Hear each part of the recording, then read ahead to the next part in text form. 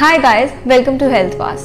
As you all know that today's video is very important for every woman out here, because today I'm going to talk about 5 major tips which are of utmost importance for good vaginal health. So make sure to share this with every woman you know so that it can be of help to them, and also make sure to subscribe this channel to support us.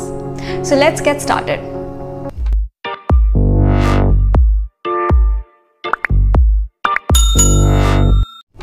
So the first thing, should you get it waxed or not? You know, it is better for good vaginal health that you don't get it waxed or you don't get it shaved, because you know waxing or completely removal of hairs can make it susceptible for foreign invaders to enter into your vagina or other microorganisms, which can obviously hinder the health of your vagina. So it's better to trim it regularly with a pair of scissors whenever you like or whenever you are comfortable to do that. Second, should you use all the cleaners available in the market like V-Wash, Clean and Dry, etc. to clean your vagina? No, you should not use all those cleaners available in the market, because your vagina can clean itself. On the other hand, the cleansers available in the market can alter the pH balance of your vagina, which is not good for vaginal health. Third, what to do in the case of vaginal irritation or dryness?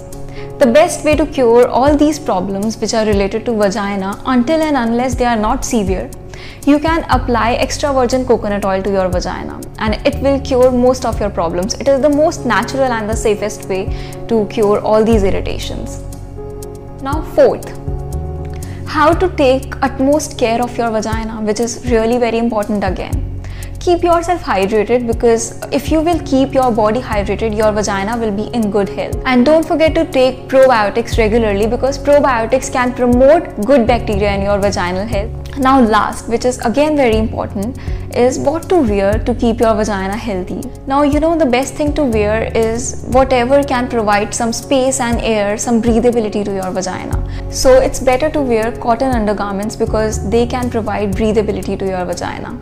Also, the other way to keep your vagina in good health is to sleep naked or without any undergarments, because your vagina will be able to breathe properly, which is really very important again. So guys, I hope that these 5 tips were really helpful to you, and please share this video with every woman out here, because it can be of use to them too.